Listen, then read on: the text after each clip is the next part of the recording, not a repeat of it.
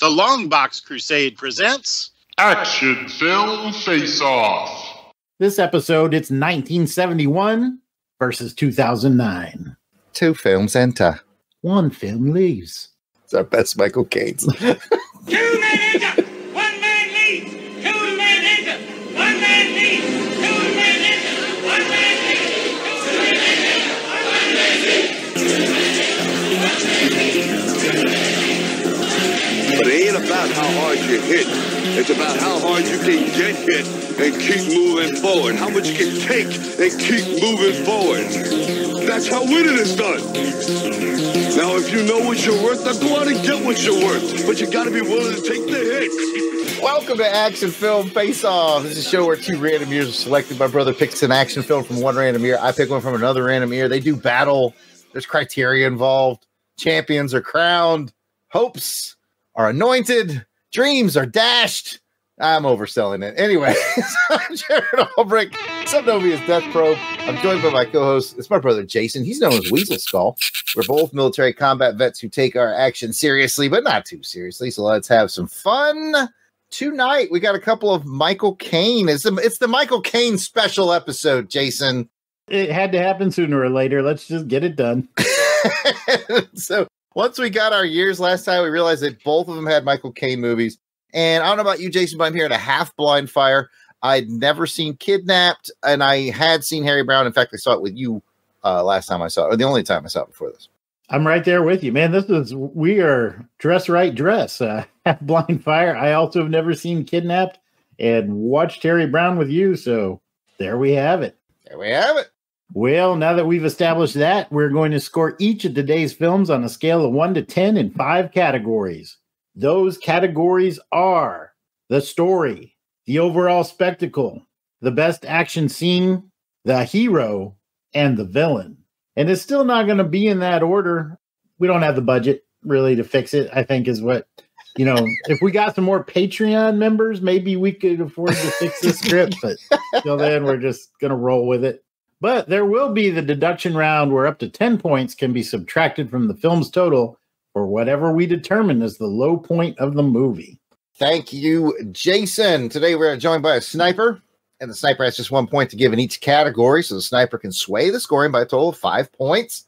It is our quarterly return. Sniper, welcome back to the show. Captivating Kathy Bright, the MVP. MVP. Whoop, whoop. Hello, fellas. Hello, Kathy. This is the Michael Caine episode, so you told me you were prepared, and I would have to not do any editing for your answer on your top 3 Michael Caine films. We are timing you. I didn't say you wouldn't have to do any editing, just not as much. For example, here, you're going to have to do it. Right there. They're going to be girl answers, just so you know. They're probably movies neither of you have seen. If you have, you probably did not enjoy them. If one of them's not Jaws the Revenge, then you're not welcome back on the show. Well, then it was nice knowing you. This is my final episode, folks. I better hear the Italian job in there, too. I just want to... All right, let's have it. This is kind of a cop-out. My favorite character is Alfred, but those are not my favorite movies because I prefer other Batman movies. Inception. I loved his character in that. He's very down to earth. He's the voice of reason. He's the anchor kind of the movie. Totally forgot he was in it. Yes. Very small, but I like him in that role. I also love his character in Now You See Me movies, both 1 and 2, because he plays a villain. Not used to seeing Michael Caine as a villain. And that's 3, Kathy. No, Alfred doesn't count because that's a character, not a movie. Gotta edit that out then. Probably, here's the girl part. He was so good in Miss Congeniality because he was funny, he was sassy, he was a smartass, and he was probably the best part of that movie. So there you go. You know what? I'll allow it. You brought the passion, you brought the reasoning, and we don't judge here on Action Film Face-Off. I still don't understand why Italian Job wasn't in that list, but Those picks are just fine, Kathy. We will allow them. Now, before our 2 films enter the videodome arena, we are thrilled to kick off this episode with special shout-outs to our Crusaders Club members. These are the fine folks who have joined the Crusade. They get early access to special Longbox episodes, priority seating to be guests on shows, so much more. These are the folks reaping the benefits and giving some much appreciated support to the show.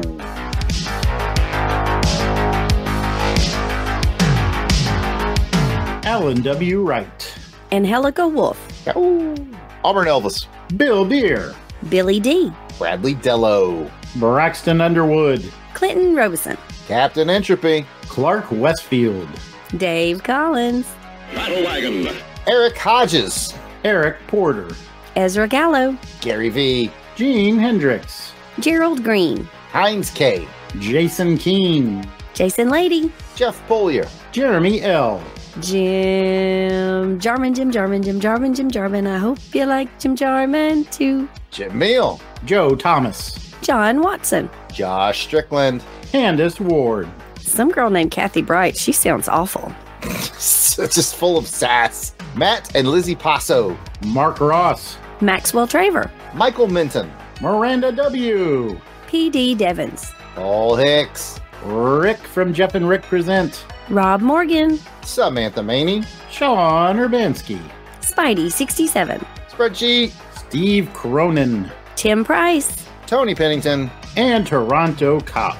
If we miss anyone on the list, we apologize. Keep in mind we record this episodes well in advance of release. If you're a recent edition, we'll add you soon, but no worries. Let us know we missed you by sending an email to contact@longboxcrusade.com. We will get it straightened out. If you're asking yourself, how do I get in on all this awesomeness, become a Crusaders Club member, just go to patreon.com/longboxcrusade. For as little as just $1 a month, you'll get access to the Crusaders Club, and we would appreciate the heck out of it, so come and check it out. All right, too much talk. Let's go ahead and collect our pension checks, take our old man medicine, and deal out some justice. Let's get back to the combat and learn a bit about the film gladiators about to battle for your pleasure.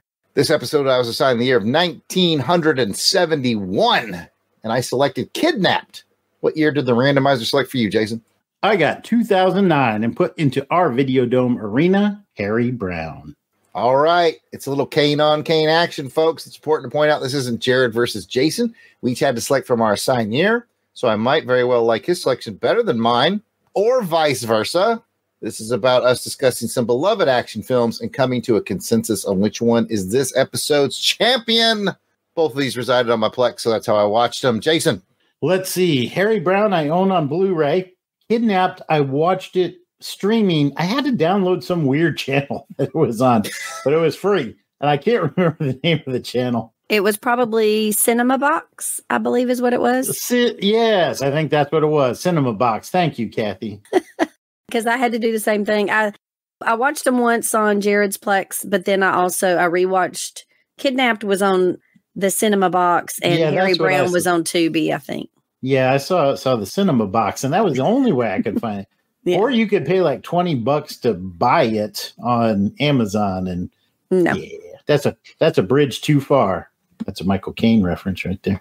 Nice. All right, folks, it's time for your spoiler warning. We are going to talk all about 1971's Kidnapped and 2009's Harry Brown. If you don't want them spoiled, here's a great place to pause the podcast and come back when you are better prepared.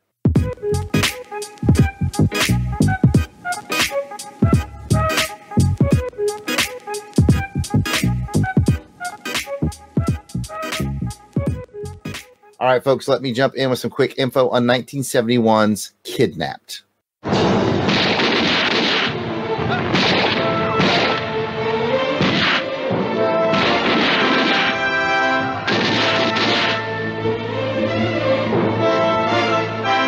In 1746, at the Battle of Culloden, the challenge of Bonnie Prince Charlie and the Scottish Highlanders ended in total defeat. But one man didn't know the meaning of the word defeat.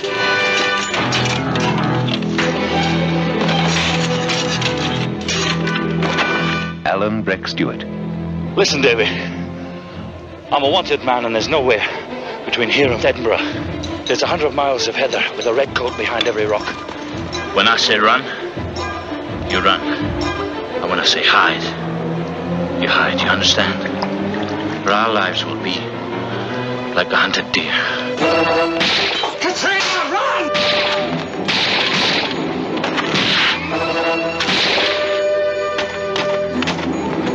This way. two men and a girl, brought together by the inspired pen of Robert Louis Stevenson, fighting on together against all odds. Will you stand with me? I'm with you.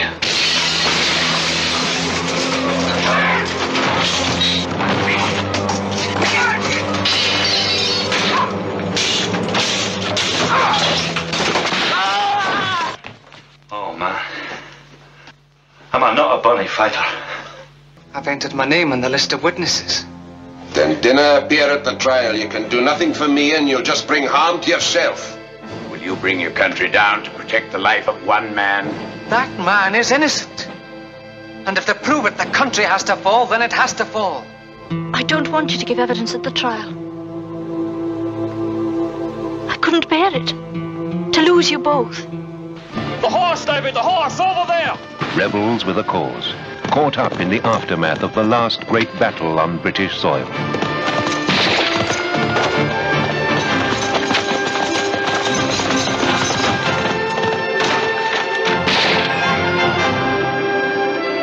It's not over. We'll come again.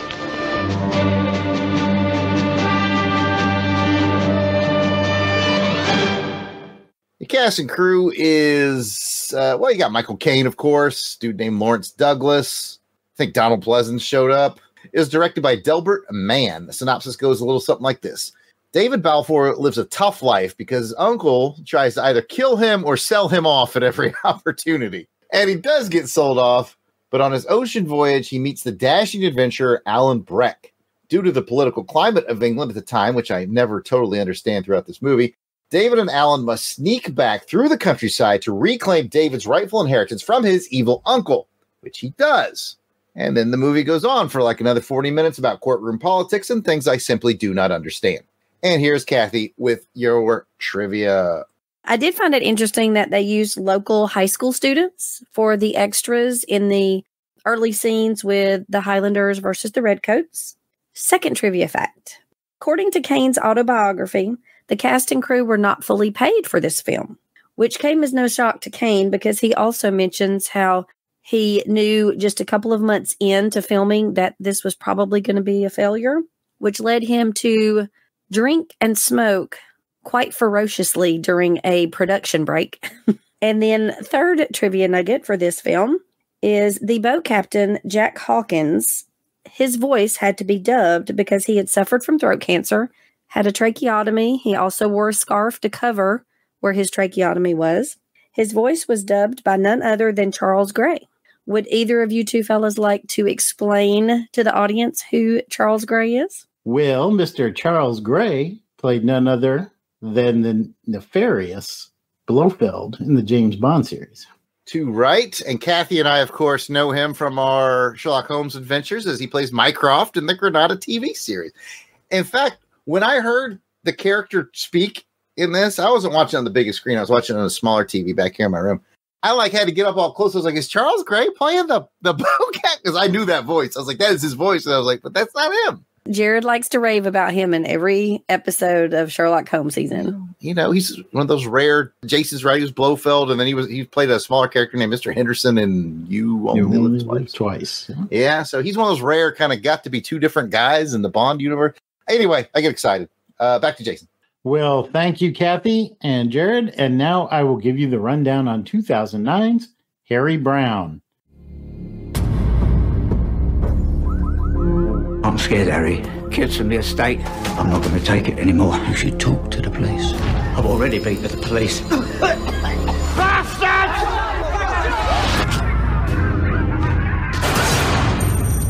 Mr. Harry Brown, police. I'm sorry to have to tell you, but Mr. Leonard Atwell is dead.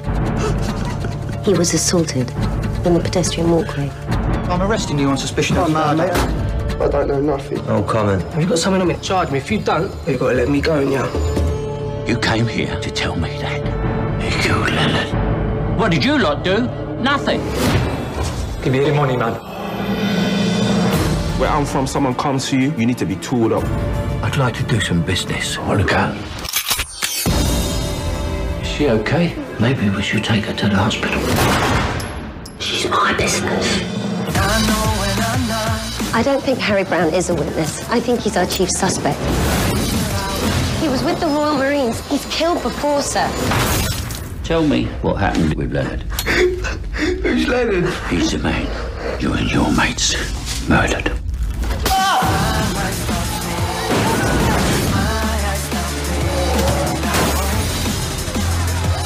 As far as I'm concerned, Harry Brown's doing us a favour. To them out there, it's just entertainment.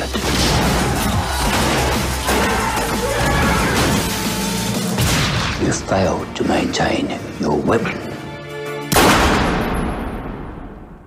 Cast and crew included Michael Caine, Leonard Atwell, and Liam Cunningham. It was directed by Daniel Barber. And the synopsis, well, basically it's Death Wish in London, isn't it really? I mean, if we're being honest. Yeah, I think you're done. Yeah, we could say Death Wish in London, or what I wrote here is when a gang of thugs take over the projects, which is the home of Harry Brown, the septuagenarian former Royal Marine decides to take action. There's no school like the old school, and Harry has decided that class is in session. And take it away, Kathy. Caine noticed similarities to himself and Harry Brown, as they were both combat veterans, just like our two fellas here. The character Brown served as a Marine in Northern Ireland, and Caine served in the British Army during the Korean War. Following the launch of this movie, Harry Brown, Caine called for the reintroduction of national service in the UK to give young people a sense of belonging rather than a sense of violence, which we saw a lot of in this film. And my super secret that I didn't write for the fellas because I wanted their reaction to this is Michael Caine was the first person to hear the completed score for the movie Goldfinger, as he was staying with his good friend, Mr. John Barry. Oh, lucky dude, man. That's pretty awesome. So you went the next level on that because we talked about it way back on our podcast, our Bob Music podcast with Raymond Benson. The next level on that is when he played it. Dun, dun, dun. The first thing Michael Caine said to John Barry is, "That's Moon River." Yeah, but they were actually roommates. Isn't that mind blowing? They were. Apparently, Caine got kicked out of his apartment that he lived in with Terrence Stamp, who y'all may or may not know. They lived together, and they got kicked out of their apartment. So Caine was already good friends with John Barry, so he asked him if he could stay in his extra room, and Barry was like, "Sure, why not?" And now that we have the basics on today's contestants. Ladies and gentlemen, test your might. Let's get ready to rumble! It's a street fight. All right, folks, here we go. It's time to get into it. First of all, we got match game. We got 2 films, 5 categories. I've not seen Jason's scores. He has not seen mine. We can match up to 10 times. Kathy, you are here live. Would you like to make a guess? Match game. 5. All right, I think that's fair. It's a good plan. And speaking of scoring, just a reminder to our listening audience, this is a 1 to 10 scale, and 5 lands right in the middle. All right, if we give something a 5, that means it's good, it's okay, it's decent, made for TV, movie, fair. 6, 7, 8, 9, 10, you got a good product. 4, 3, 2, 1, you got things to work on. And with that, I'm going to get in round 1. Hasta la vista, baby. Round 1 is the story. How engaging or original is your story? We start in 1971. Kidnapped, kind of based on a famous story. Let's hear Kathy's thoughts. First of all, let's discuss how incredibly awesome the year 1971 was. Am I right, Jason? I somehow knew this was going to You got it. You got it. Best year ever. That's right. As far as story, I agree with Jared, what he said in the earlier comments. It is very confusing. We all know Kathy is not the history buff that Mr. Weasel Skull is, but I do have a little backstory on this because this is very, very similar to one of my favorite TV shows called Outlander. There is a Jacobite rebellion in Outlander, so I had at least I've heard of Bonnie Prince Charles, so I've heard of these characters, so I was a little bit familiar. I did have to do a little research to kind of figure out the true details, that whole royalty thing. That's a whole nightmare to get involved in. Who really is heir to the throne? But I actually found it quite engaging, probably because of the connection with Outlander more than anything. And it was interesting. I really enjoyed, you talked about the part in the courtroom. I loved that character. He was probably my favorite character in the show. he brought a lot of energy that the rest of the film I don't think had. But that's really my thoughts on the story. All right. Sounds like you got more out of it than I did. I can't ever keep up with the history of England. It's all like Norman Reedus and John Saxon, and I don't know. Anyway, over to Jason. You say Norman Reedus. This is my Normans and Saxons. I just found out the difference between Normans and Saxons like 6 months ago because I was like getting confused reading a Robin Hood book, and I was like, I'm going to look this shit up. That's exactly what I did with this. I went and looked up. I'm like, did the Stewarts were they really the heirs of the throne, or was it the? So I did the same thing. Anyways, Jason, thoughts? I didn't make the Outlander connection. That's very interesting, Kathy. I'm glad we have your perspective on that. I think at the end of the day, this is a coming of age story. We're really watching our protagonist as he becomes a man at 18, trying to find his place in the world. And it is a rough, cruel world that he falls into. Like his uncle literally tries to kill him at the beginning of the story. And then, we learn the whys and wherefores after that. But even that moment with his uncle teaches him something. And when he finds Alan Breck, he's immediately taken with Alan because Alan is just full of vigor and confidence. He's a great fighter. And he's a man that this young man is looking up to and aspiring to be. But the more that he follows Alan, the more Alan's flaws start to show. And Alan is a good man in a lot of ways. And he's also a very damaged man. He's a zealot. He's not willing to give up the cause. And he starts rationalizing to himself some of the bad things that he does.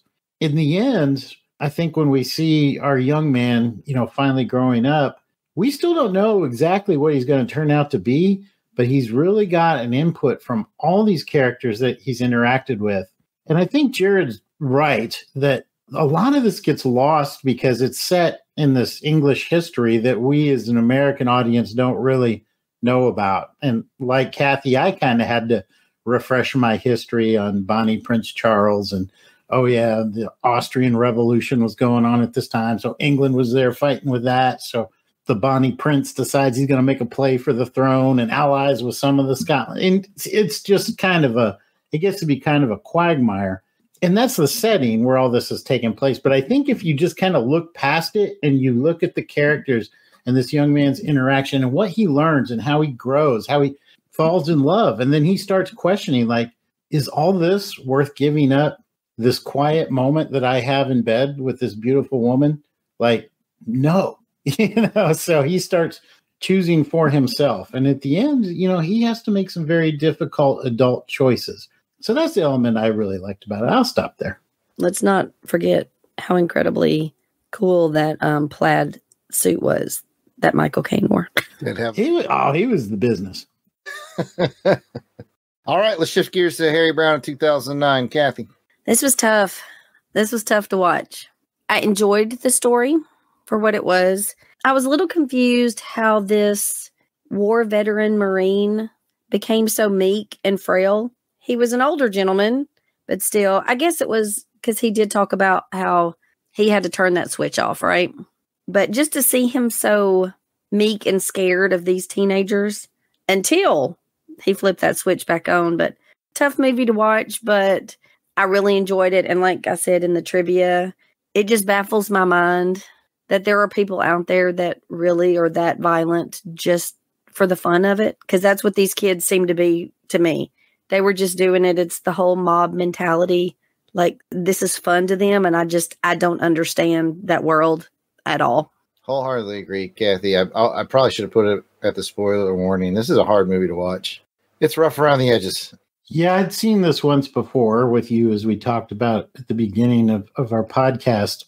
The thing that I caught upon the second watch that I really tuned into was the character of Harry Brown himself, even more than the battle he's waging against these thugs with righteous reason. It's the battle that he's waging within himself is what I really focused on during this watch. There's a scene when he takes that shoebox and he's looking through the shoebox, and there's everything in that shoebox that means something to him. And he goes down layer by layer, and on the top layer are letters from his wife. Then he gets to the pieces of art that his deceased daughter made for him. And then what's on the very bottom, buried underneath of it, is that Sykes Fairbairn combat knife, that commando knife. When he gets to that, it's literally him.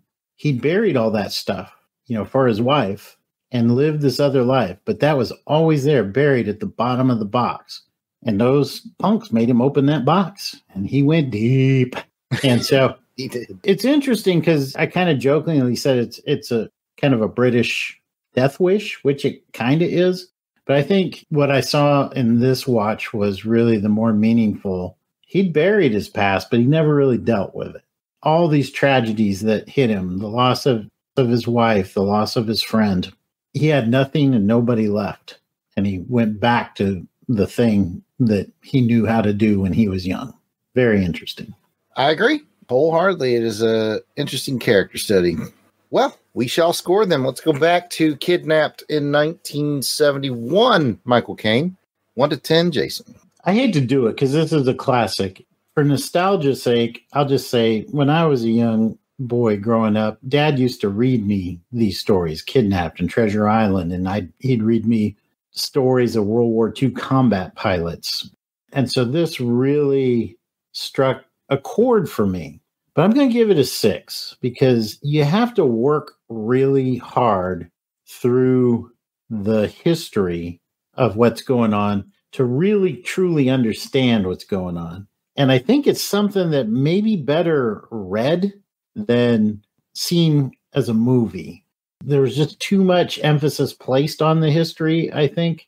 There's a really good story, a coming-of-age story that gets kind of buried in here. So I'm going to give it a 6.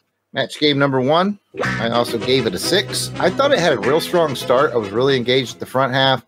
And again, I just kind of checked out a bit. And then the second half of the film, I almost gave it a 5 because I was like, I feel like I'm in made for TV status here. But then I was like, it's based on a famous book. And in my research, part of the sequel book, I didn't know there was a sequel to Kidnap, but apparently I didn't either, and like half of the sequel to anyways. So I said, all right, I would give it a 6. Let's shift gears and go to Harry Brown, Jason. I'm going to give Harry Brown a 7. I think I might have given that a 6 if I'd only watched it once and just been like, it's kind of a Death Wish knockoff.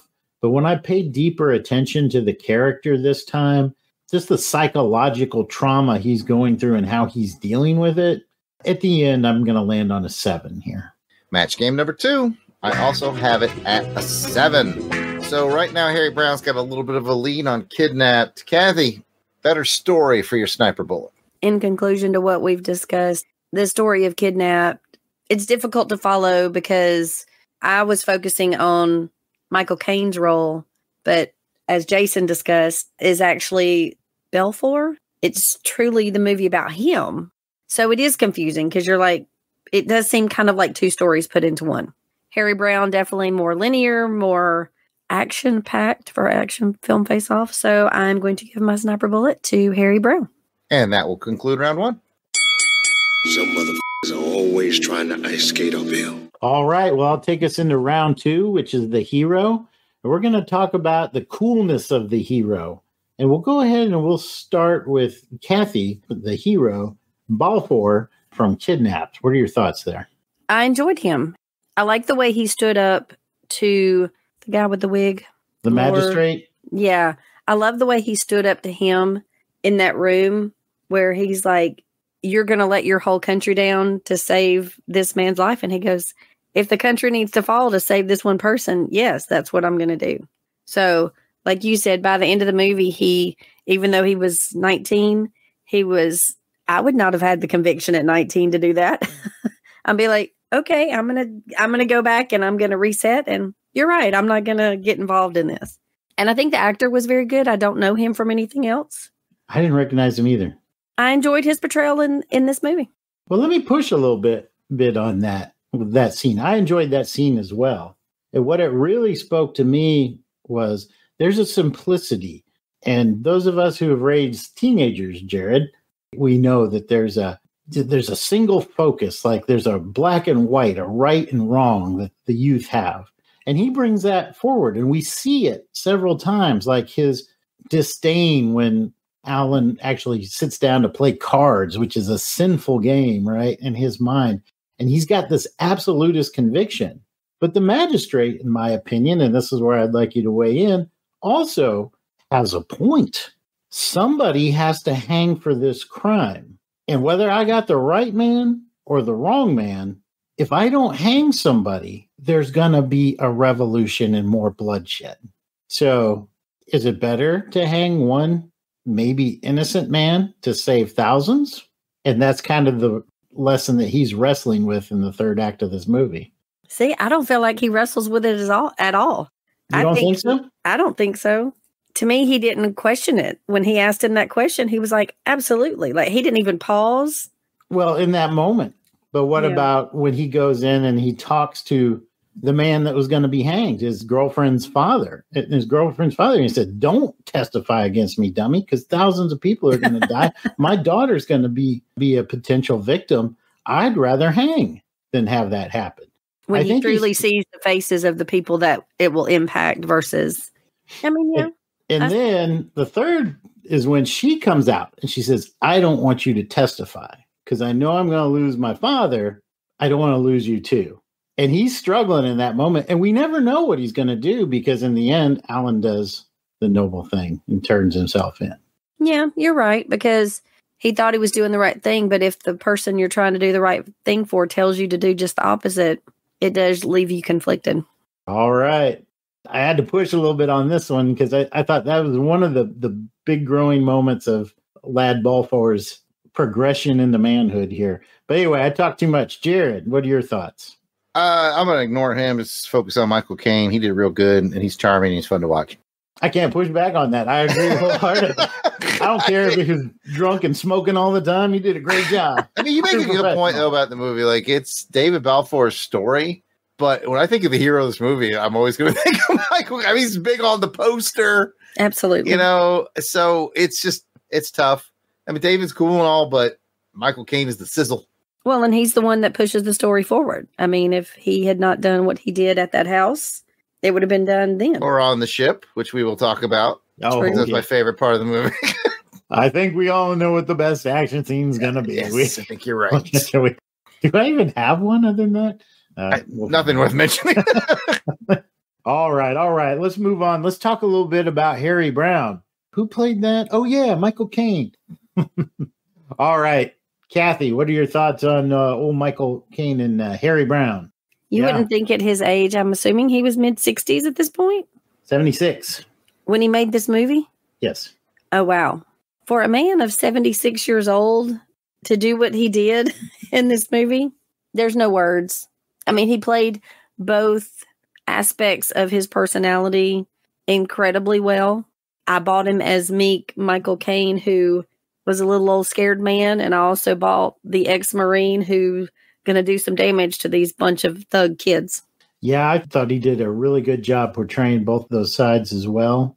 Let's hear what Jared has to say. What are your thoughts here, Jared? Kind of largely what you said in the last round. I thought they added some levels and layers, and you alluded to Death Wish, and there's actually a lot of similarities there because before canon gets a hold of the sequels to Death Wish, the original, everybody thinks Charles Bronson's a shoot 'em up guy, man. He struggles with it. He vomits about killing his first dude and cries about it. And yeah, this is kind of the sequel to Death Wish, to that character, before the 80s really toughened him up, with Charles Bronson and all. But focusing on Michael Caine in this, Jason, you mentioned a great scene where he goes through the box.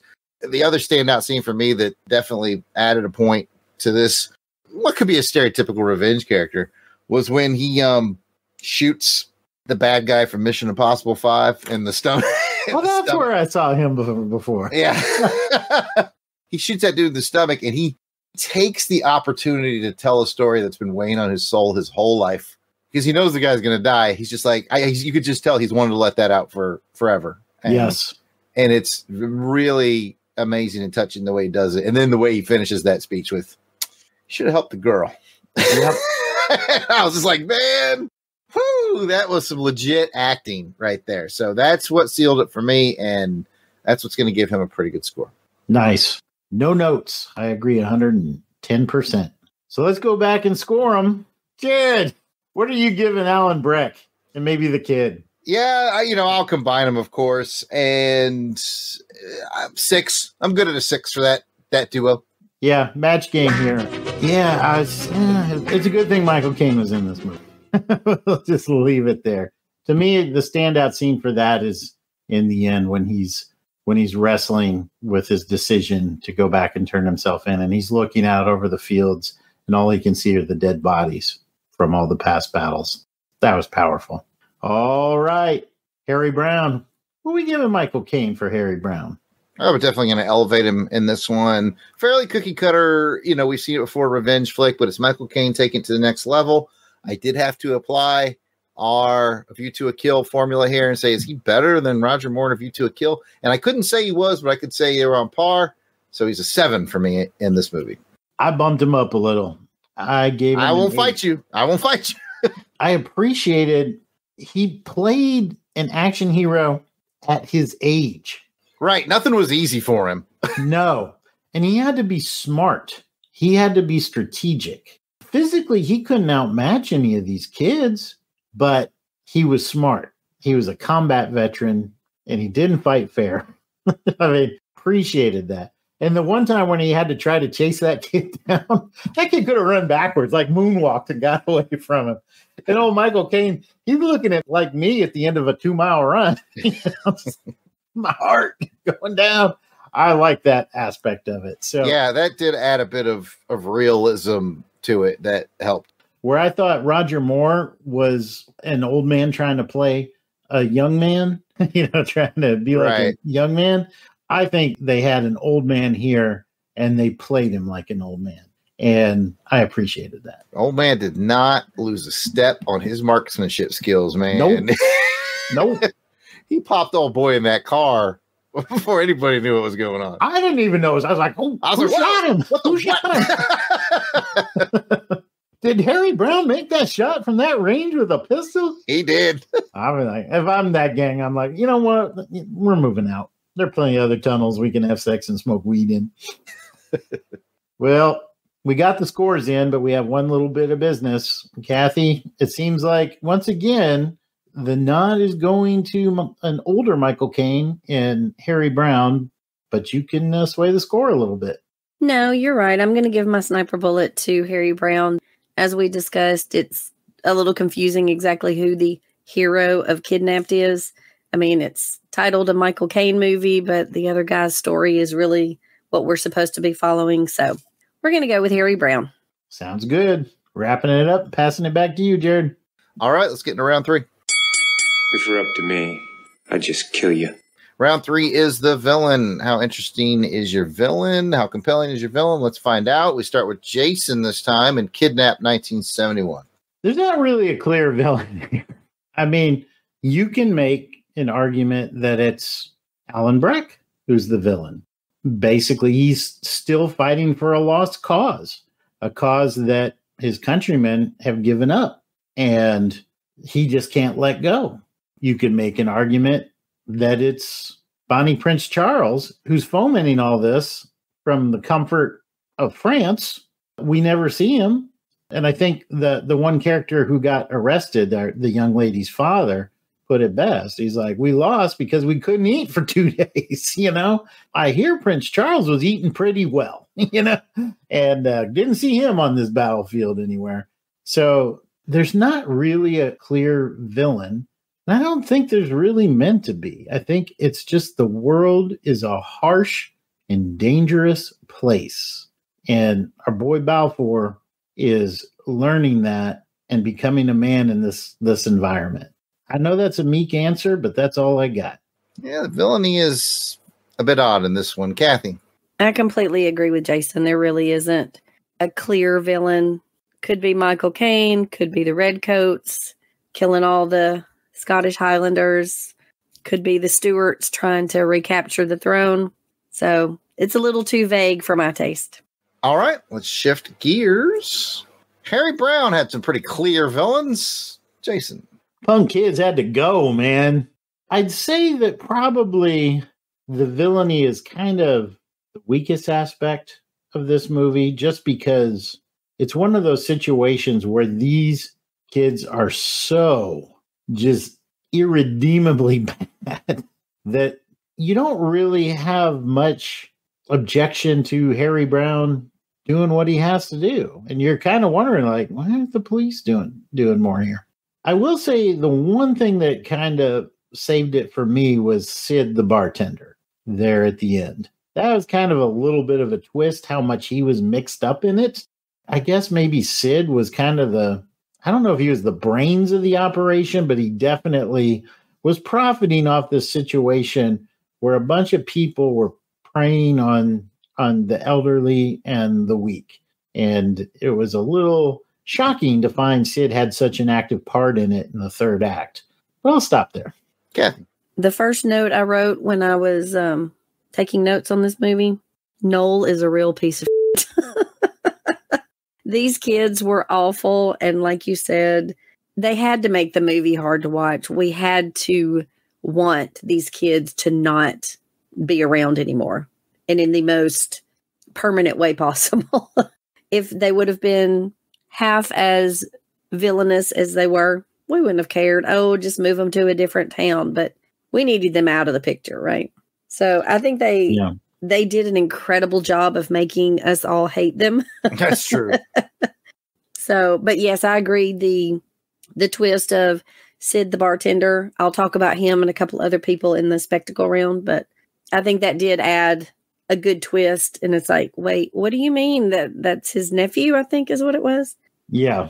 Yeah, that was an interesting twist. Mm-hmm. So did a good job with the villainy work in this movie. Yeah, I thought it was all right. I really like Kathy's point about they really make you hate those kids. So that was some good acting. I never understand about these movies is like the cop lady who's kind of figured it all out, or any movie like this. Like another one I think about is The Punisher, where Lou Gossett Jr.'s kind of the '89 Punisher, where Lou Gossett Jr.'s figured out what Dumbledore's doing, and they're like trying to stop him. I gotta tell you right now, if I was that cop, I'd be like, I have no clue who's doing this. This is a mystery to us all. I would lie and lie and lie some more. Well, it's like when her partner Hitchcock there, before they go out into the riots to stop Harry Brown. Yeah, he was like, he's like, he's doing a favor. and his decision to actually back her up, like he changes his mind, he goes and it gets him killed. You know, so. Man, that was my least favorite part of the movie too, because like she's not even unconscious. She's like just laying there, kind of. Oh, I think she got shot in the arm or something, or cut or something like that in the arm. And she's like, oh, and she just watches this dude choke him out. I'm like, come on, now's my partner. I'm putting a little more effort into. Yeah. I'm not going to just lay there and be sad. I'm not going to be sad. That was a weird part for me, because when they first got in there, when she's sitting there and she's like holding her neck the whole time, like she's been shot in the neck, but then after he hits her over the head and like she's down on the floor, then she's holding the other side of her neck. I'm like, I'm confused. She just had neck issues that day. Apparently. She slept wrong. I took it as she probably had a concussion too. I would hope so, because I was like, you are putting zero effort. You're just watching this dude die and being sad about it. Like, I would literally do everything I could to save that dude. But anyways, I would assume that one of the first things you learn in training is how to break free of someone who's choking you. But I could be wrong. Yeah, it's pretty early on in the classes I taught. That's for sure. All right, Jason, let's go back to Kidnap 1971. Villainy. It's a weird one. Where are you going to land? I'm going to land on a 5. I don't think we really have a good, credible villain in this thing. Again, I think the world is just a harsh place, and our protagonist is learning some life lessons along the way. Match game number 4. Now, you know me. My policy in the show is if I can't tell you who the villain is, you get like a 4 or lower. So we came this close in this, but then I was like, the one guy who was a villain, clearly, and was played by Donald Pleasance. Yes. That'll get you to the 5. I just realized we had 2 Blofelds in this movie.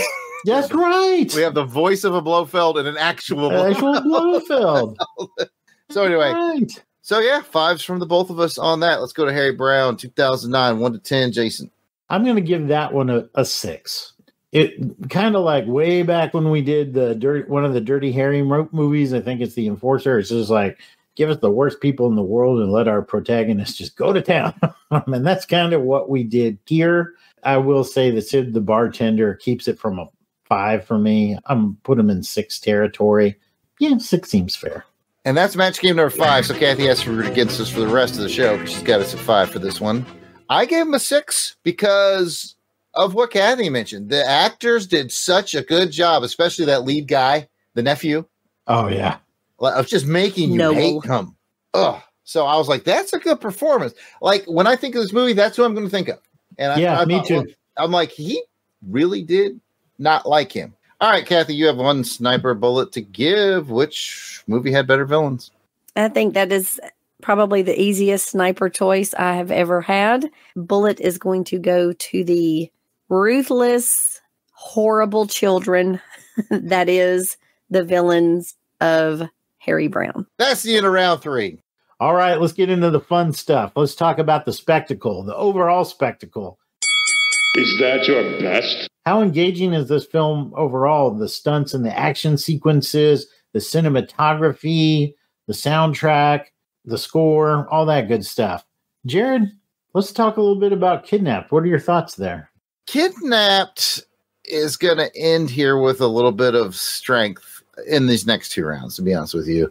Spectacle was strong here in 2 specific places. Music was good and serviceable. Nothing really stands out in my head. But the 2 strongest places, cinematography. Man, there was some beautiful shots of the countryside. It was popping. Oh my god, their color palettes were great. The cinematography really lifts this movie. I think last month we covered Kelly's Heroes, and I kind of felt the same way. The beautiful countryside and all that stuff. It really looked nice. And the other place, Kathy mentioned it, wardrobe. Everybody's outfits were balling as well. Man. So it gets a really strong cinematography and wardrobe as far as spectacle goes. I would say the biggest thing keeping me from checking my phone, although I did check my phone a little bit more in the second half when I was like, listen, I'm not going to ever figure out this history lesson.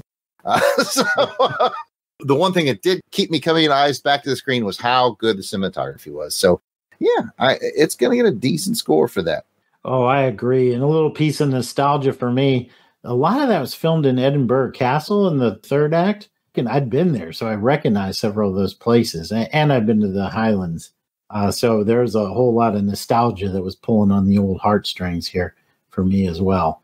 Kathy, what are your thoughts on the spectacle of Kidnapped? It definitely is the best part of this movie. I will say that.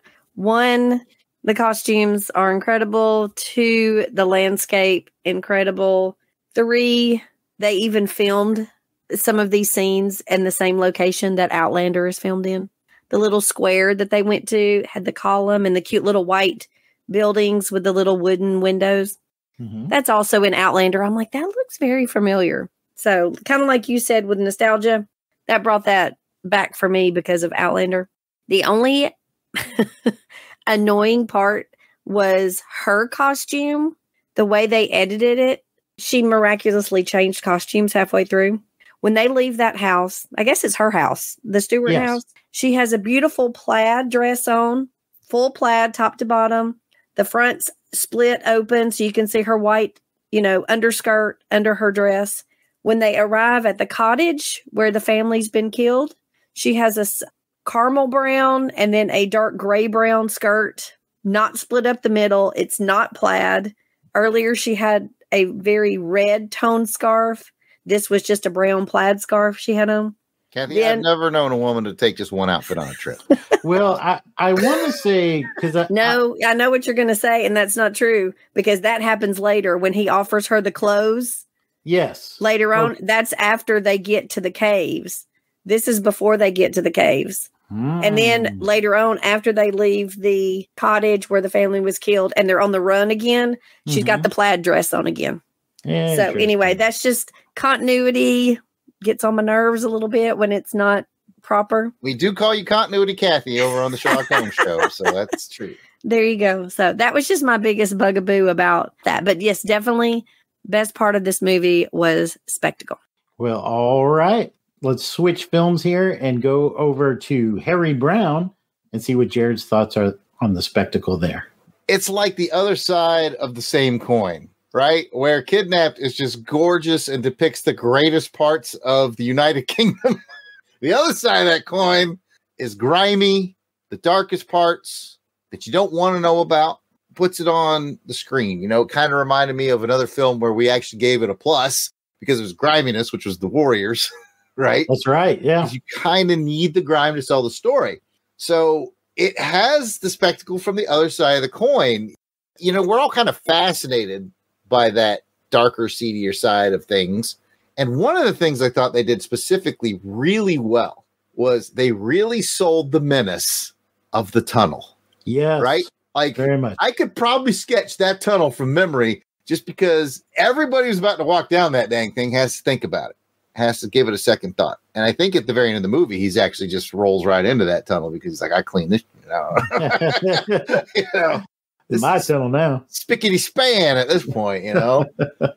But it does a good job of that. It does a good job overall just capturing the seediness. It does almost too good of a job. I am 100% uncomfortable the entire time he's there trying to buy the gun from the skinny dude and the drug addicts, and the dude's shooting up, and he's got this video on of him having sex with a girl who doesn't even know she's having sex. It's disgusting. Everything is disgusting and grimy. And on one hand, I just want to turn it off. And on the other hand, I'm just like, well, they have sold me on how awful this is. Yes. Again, I mentioned it earlier. This movie is hard to watch. It is hard to watch. And that's, in a weird way, almost a plus because they don't hold back. Yeah. No, I agree. 100%. Yeah, that is an uncomfortable moment that you just described. Yeah, but when he kills old boy, it's so satisfying. I know. You're almost like, what took you so long? Yeah, like, really? You should have popped this fool a while ago. Like 4 sentences back. Holy cow. And you wouldn't have got that cool scene where he's like, I've never told anybody this before. I got the perfect person to tell right here because you're going through this injury and I want to unload it. So. And you're not going anywhere. Well, you're going somewhere. But anyway, yeah, dark. Very dark. And it's interesting, too, because like his apartment is kind of like this little nirvana within this whole mess of chaos. Just fascinating. Anyway, what do you think, Kathy? It is considered a spectacle because, like y'all say, it sold us on how grimy and how scary this city is, or this town is, that people are trying to live in and have families in, and there's a park near, and so they definitely did a good job. As far as another part of spectacle I'd like to talk about that I was going to mention earlier is I absolutely love the fact that 3 of the actors in this movie are all from Game of Thrones.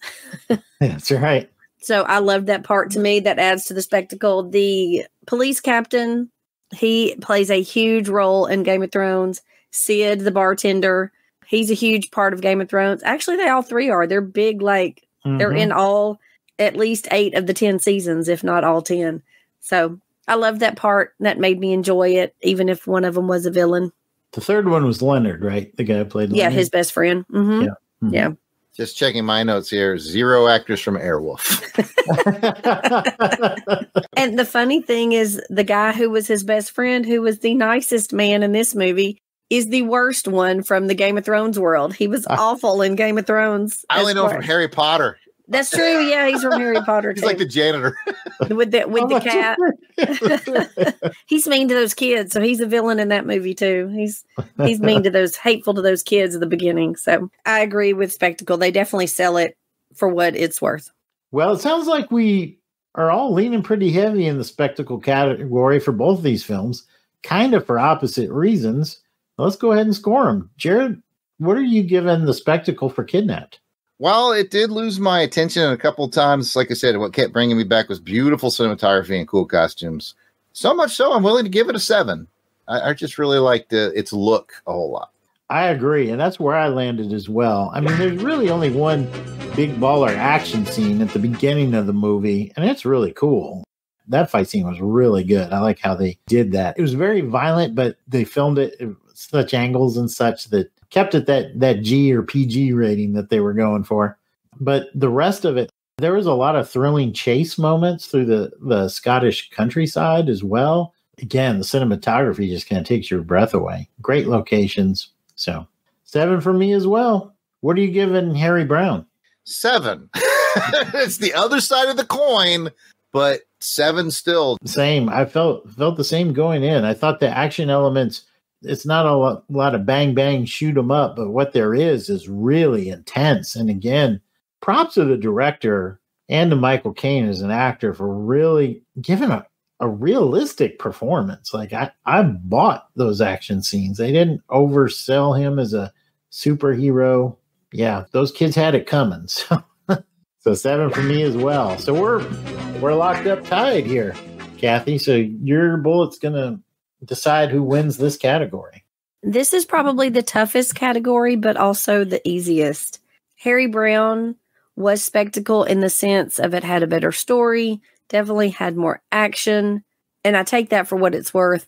But visually, I just enjoyed watching Kidnapped more. Not that I enjoyed it more, but I enjoyed watching it more. So I'm going to give my sniper bullet to Kidnapped on this round. Well, there you have it. It's all wrapped up, and I'm going to pass it over to you, Jared, for round 5. All right, let's do round 5. I'm going to kill them all, sir. Round 5 is best action scene.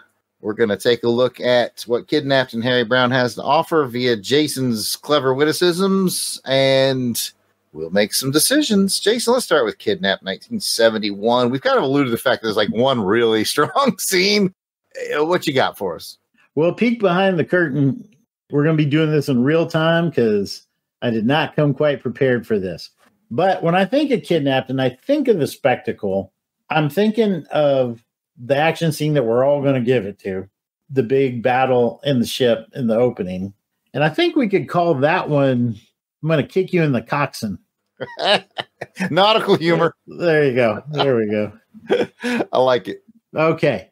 The 2 other ones I can think of is really kind of an ensemble of the chase through the countryside where they're getting shot at, the kind of that little battle at the house.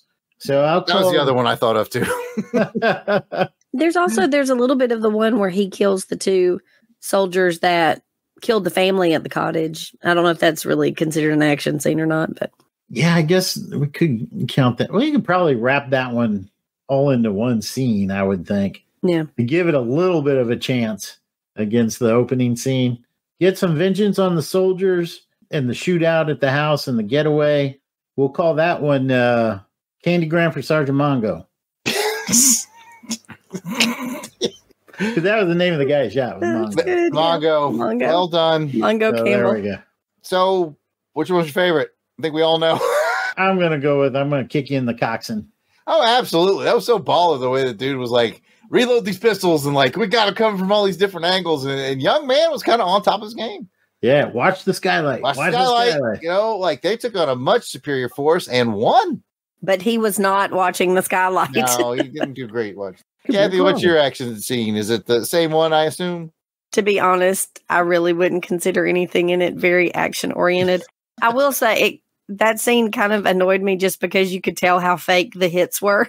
Like when they were supposed to be slashing them with the swords and everything. I'm like, that is so fake. But it's definitely, I guess, really the main action scene. So we'll go with that as the favorite. Sounds like she wants blood. So looks like things are looking good for Harry Brown. Speaking of which, Jason, what do we got over there? I think the first big one is when he goes to get the gun. That scene that made us all uncomfortable at the house. Gross. Mm-hmm. I think I'll call that one. I think I just Harry Brown my pants. Good riddance to bad rubbish, man. Yeah, no kidding. I think the next big action scene really is the tunnel. When he had the shootout in the tunnel, when he leads the guy in there. I'll call that one Tunnel of Love. Well, they were making love in there. Yeah. Time to shoot up your tunnel of love, I guess. And then finally, I think the third one would be the final scene in the bar. And I'll call that one Last Call, motherfucker. There you go. So you can edit one out. Yeah, I always have one. There you go. All right, let's talk about which one we like best. Kathy, what do you think? You like the killing of the dude in the weed house? You like the tunnel action? You like the final scene at the bar? What do you got? Last Call, All right, Jason. Just for variety's sake, I'm going to go Tunnel of Blood.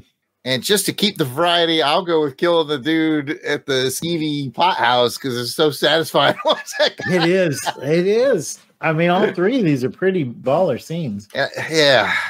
None of them are like big or, over the top. They're all kind of subtle in their own way. I guess the biggest one probably the tunnel or maybe the final. Well, all we can do is go back and score them. Jason, we both really like that fight on the boat at the beginning of the kidnap. It was definitely, I think, the highlight of the whole movie for me. I could go back and watch that scene standalone and just really enjoy it. So what are you going to score it? I'm going to throw a 7 on that. I get what Kathy's saying, but I'm going to pay respect to the fact they're trying to keep this G or PG rated for what they had to work with. I thought it was really good. It just had a real great energy to it. Part of it is because he just met this guy. And it's like, you got to make a decision right now, man. Right. Let's go. And I'm at a 7. Match game all day. Let's go to Harry Brown. They're all great. You picked the tunnel. I did pick the tunnel. What are you going to give that? I'm going to give that a 7 as well. Like I said, I mean, it's not a die-hard type shootout, but boy, that is just tense. And then when the way that Noel gets away at the end is really like, I really wanted Noel to die in that moment. I don't know. I'm going to give that one a 7. Match games all over, man. We ended up matching 9 times on this episode. I also gave it a 7. So it's all locked up. It's up to Kathy to decide which movie she thought had better action scenes. I could probably guess, but why don't you reveal? When it comes down to just the word action, I'm going to obviously have to go with Harry Brown. All right, that's the end of round 5. Well, that just leaves round 6. It's time to die. The deduction round. Do we have any airing of grievances? Are we going to minus anything here, Jared, for kidnapped? I considered it because I was like, it just got confusing at the end, but then I realized it's just because I'm not smart, so I can't really give this one because I don't know the history. But I think you made a good point. I think it's probably easier to read that history than to display it on film because it did not land with me. But hey, I'm going to let it go. No deductions. Yeah, I'm kind of the same way. It's not their fault that I'm too lazy to read, so no deductions for me either. What about Harry Brown, Jared? You seem like you really churned your stomach. The level of depravity of these kids. Did they go too far in the movie? I mean, gosh, the way they spoke to that, especially the female cop, to all the cops, especially her, the things they did to that old man. I mean, they peed on him, man. They videoed it. And it was just like that poor girl on the couch. It was disgusting. I won't take away any points, though, because it's, kind of supposed to be, but it's not going to be high on my rewatch films. It's going to be like, okay, I think I've seen it. I'm good, and I'll call it a day. So I'll leave this one alone as well. Yeah, definitely more fun moments with Kidnap than we had with Harry Brown. But I agree with you. I mean, I think this is one that if they had done this differently, I could see myself taking a point off because it's like, oh, that is so unrealistic, this action scene. This 76-year-old Michael Caine doing this type of stuff. But they really took great pains to keep this ultra realistic. So my hat's off to them there. Absolutely. I kind of heard maybe some grievance coming from Kathy. Are we going to, we heard about the dress. So the change of clothes was bothering you. Anything else? Any other area of grievances from either of the movies? No, I mean, that was really my biggest annoyance. I can't think of anything else. I mean, like Jared said, with Harry Brown, it is difficult, but like I said, I think it had to be that way for us to have the visceral. Is that the word I want to use? I think visceral works. Response, and that we wanted Harry to take them out. So take them out, Harry. Yeah, no real grievances. All right. Well, that's it, Jared. I think it's time for you to do math. I think you're right. That's the end of our official rounds. Now, don't you worry if you haven't been keeping up with the math at home, folks. We do that for you at Action Film Face Off. Taking a look at match game, as I mentioned earlier, Jason and I matched 9 out of 10. I think we've only had one perfect match in the history of the show. We came close today. I was surprised because just by your initial reaction when we talked about Kidnapped, I was like, oh, I'm envisioning lots of 5s and 6s. Well, And looking at the sniper bullets, Kathy gave 4 of her 5 bullets to Harry Brown and 1 to Kidnap for those beautiful countryside shots, I do believe. And of course, looking at the judges' scorecards, the winner of this episode, Action Film Face Off, with a score of 73 to 63, is Harry Brown.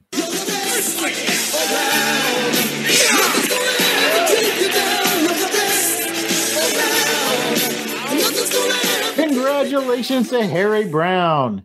Now let's head over to the randomizer and find out what the years are going to be for our next episode. My brother Jared will be pulling a film from Choose Your Destiny.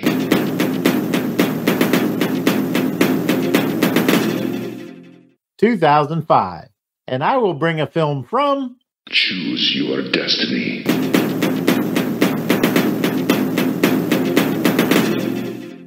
2018. Oh, we're in the 2000s this time. What will those films be? We'll tease them on social media for those of you who want to watch before listening. We're thinking of you, Dave. Or you can tune in next episode to find out. Until then, I'm Jason Weasel Skull Albrick, and you can find me on social media at Jason Albrick, Facebook, Instagram, and Threads. And you can find me, Jared Albrick, the Yard Sale Artist, a.k.a. Death Probe, at X, Facebook, Instagram. You can check out my artwares at www.theyardsaleartist.com. Kathy, where can people find you? I can be found on all the grams, all the social medias at AUKathy2418, and that's Kathy with a K. Be sure to check out all the shows under the Longbox Crusade umbrella by subscribing to Longbox Crusade on any of your finer podcatchers. And, of course, on YouTube, or you can check us out directly at www.longboxcrusade.com. If you want to send us a question or a comment, you can do that by hitting us up on social media at Longbox Crusade. That's on X, Facebook, Instagram, and YouTube. It's all at Longbox Crusade. We're also at AFFO Podcast on X, so it's a little bit more direct, but you can do it either way. Longbox Crusade or AFFO Podcast. Either way will get you there. But the most fun is if you leave us a voicemail, 707-532-5269. Give us a call. Tell us what you think about Kidnapped or Harry Brown, or hell, give us a call and tell us what you think the best Michael Caine action movie ever was. It's probably Miss Congeniality, I guess. Anyway. And come and tell everybody that Kathy's your favorite sniper and not Dave. Yeah, voicemails of battling over who your favorite sniper is, totally acceptable. It's Kathy versus Dave. 707-532-5269. 707-532-LBOX. Boy, pick up the phone. Pick up the phone. Got the British versions tonight. I love it. Thanks for tuning in. We appreciate you listening. Until next episode, keep your head down and your knuckles up.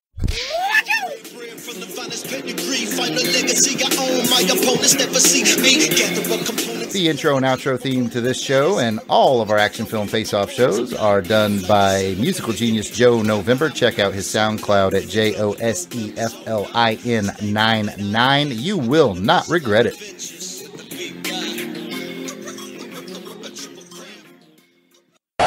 All right, here we go. We're going to crucify old Peachy. That's a deep cut for some people. All right. The Man Who Would Be King reference, right? Very good. No kidding. I was trying to think, is there something you could say about the pot? Because because he died in the room with all the pot plants, the marijuana plants, didn't he? He did, yeah. I got nothing right now. Yeah, he did die in the greenhouse. He had his highs and lows. Oh man, brown house meet greenhouse. What else you got? All right, I can't say deduction. The deduction round. It's you minus round. It. It's time to minus it, folks. What's going down, my brown? You're the best around. Your name is Harry Brown. I'm so proud of myself for not accidentally saying Harry Balls through this whole episode. I definitely won't put that on the outtakes reel. No, stop it. She's going to blow him away. You're supposed to let me finish it off. And Jared, I want you to know that you are not a weirdo.